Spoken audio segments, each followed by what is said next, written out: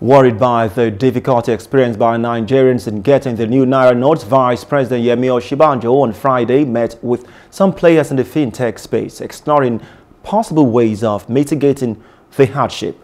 Specifically, he urged regulators and banks to deploy more fintechs and money agents to the hinterlands to address the worrying situation.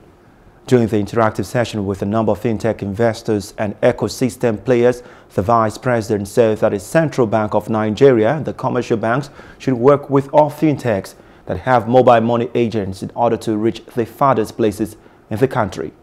The Vice President acknowledged that there are logistical challenges that have to be addressed by the CBN and the banks, especially from the point of view of the average Nigerian and those in the hinterland who hardly use any electronic platform.